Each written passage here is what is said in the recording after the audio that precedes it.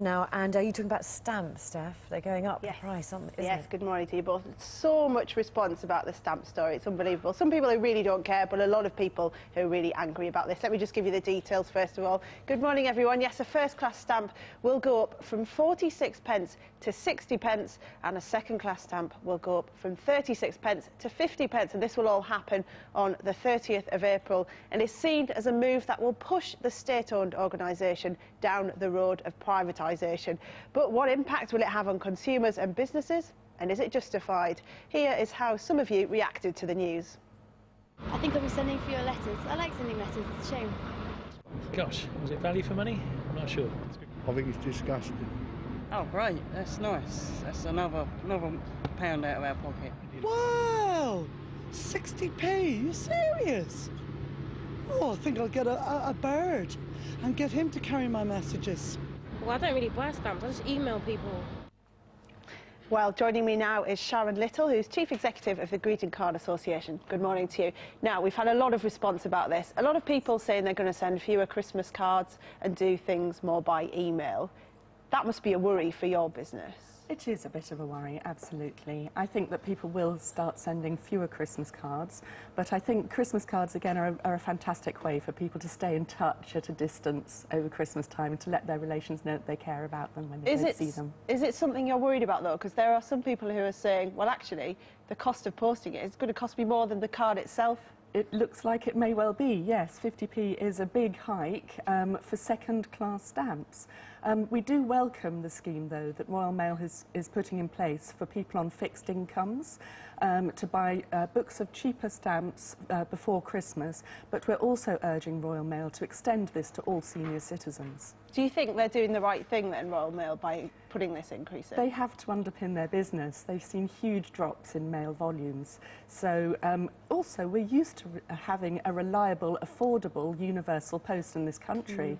And it's easy to bash Royal Mail, but they do a fantastic job. And you can post something at one end of the country and receive it at the other end the next day. 90% sure of that. It will hit some small businesses quite hard as well. We've had one person who tweeted me, Jane, saying, I'm a small mail order company. If I put my prices up by 30%, I'd have no business. That's the other side of this. Surely for your smaller members, it's going to be really difficult for them. Franked prices aren't actually going up by very much. So for businesses, I think they're not going to find such a big effect.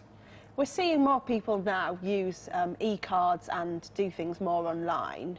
Are you moving more towards that in your industry? Are we going to see the death of the Christmas cards in the future, do you think? We're talking about the variety of Moonpig and Funky Pigeon, this type of thing. We don't see these as e-cards. These are real cards that are received by, through the letterbox. No, but I mean more the email cards where you get, an animation or something sent to you. People hate those. Do they? Well, yes, a lot of people send them. Well, you can't put them on the mantelpiece, can you?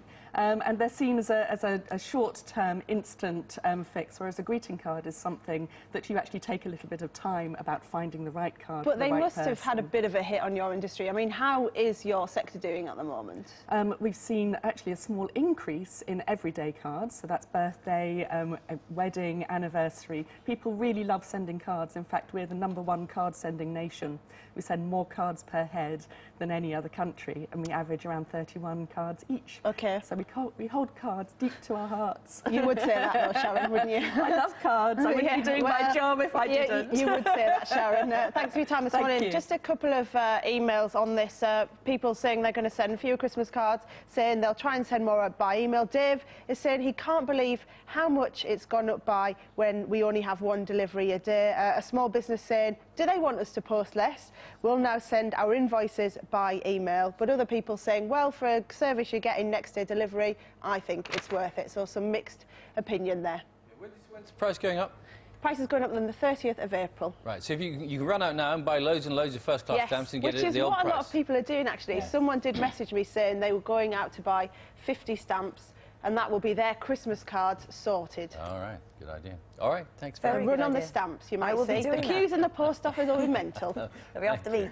Thank you very much, Steph. 7:42.